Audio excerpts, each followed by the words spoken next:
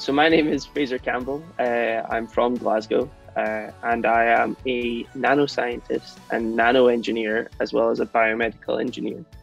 So what is that? Well, your body is made up of billions and billions and billions of cells, and they're kind of like Lego bricks. They make up everything. There's more cells in your body than there are stars in the sky, or just about. And it'd be really helpful if, say, you get a cut or a bruise, or maybe someone breaks a bone, or you've got to replace something, to have something to replace it with that isn't just plastic or metal. If you could grow something, so someone ends up without a finger, you can just put a little patch on it and grow a brand new one. So what my job was to try and build something that your cells could grow on, that would eventually be able to just stick on you and grow something new.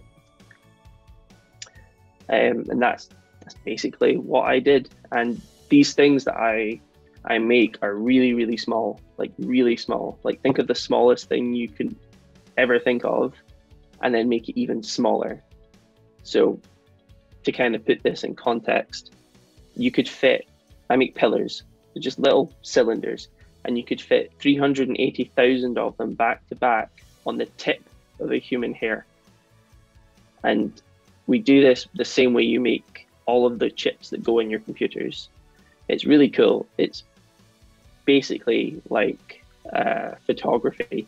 You just take a picture of something, you shine a big bright ultraviolet light through it onto some plastic, the plastic melts away, and then you just throw plasma at it and hopefully get what you want. Why did I get interested in engineering? I like building things. I like taking things apart. I like figuring out how they work. And if you enjoy that kind of stuff, you'll enjoy engineering. It's really all about finding something that either could work better or doesn't quite work like it's supposed to, or actually doesn't work at all, and then making it work. And that's basically how engineering improves lives, or improves the world around you.